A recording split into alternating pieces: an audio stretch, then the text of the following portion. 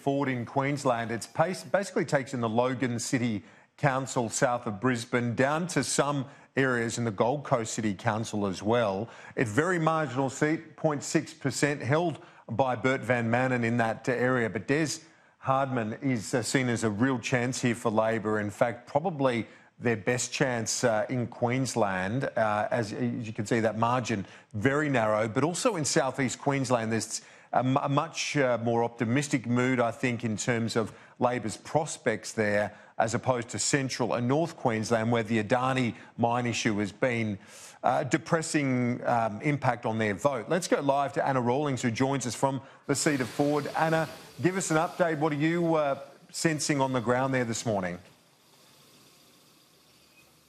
Well, it certainly is going to come down to the wire here. Latest polls are showing that the votes between Bert Van Manen and Des Hardman so far are split 50-50. So really it's going to be a handful of votes or minor party preferences that decide who is going to hold the seat of Forde. Now, it did actually miss out, though, on a crucial part of Labor's campaign. Bill Shorten was supposed to finish his campaign here and make an appearance yesterday. Of course, he didn't make it due to the death of Bob Hawke. So who we have seen here, though, already, as well as the voters, is the LNP incumbent Bert Van Manen. He cast his vote as soon as booths opened. He said he's feeling quietly confident, but he has acknowledged it will be a tight race against Labor's Des Hardman. Both major parties have poured resources and funding promises into big-ticket items here for constituents such as the Logan Hospital and the M1. Now, what's also interesting about this seat is that, according to other polls, the constituents here are among the least interested in politics in the country. Just 7%